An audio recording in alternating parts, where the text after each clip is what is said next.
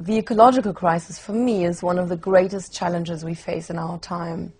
And perhaps it's an outward reflection of a deeper spiritual crisis. We've lost our respect for creation and our sense of the sacred. The Quran tells us how God has created everything in balance.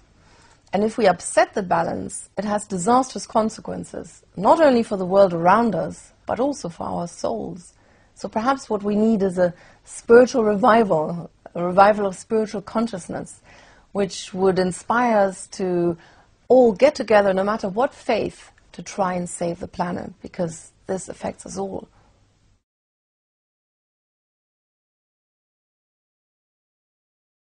Prophet Muhammad had a very close, almost intimate relationship with nature. He was beloved by all creation, by stones, by plants, and by animals.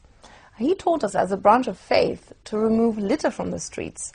And when in the last hour, on the day of judgment, if one of us holds a palm shoot in his hand, we are supposed to plant it. So this really means how we must never give up, never feel defeated, and really do our best until the very end.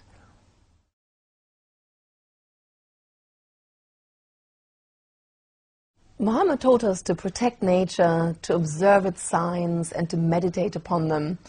Now, in our day and age, due to pollution and climate change, this may not always be possible. I mean, just now, the United Kingdom's beaches have been classified as one of the most unclean in the whole of Europe.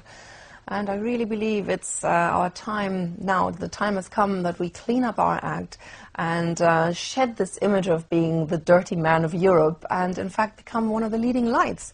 You know, work on reducing our carbon footprint, developing renewable energy at a national level. But then again, also each one of us on an individual level, we can all do our little bit to, well, make this world a better place, to conserve energy, to live environmentally friendly, to live green.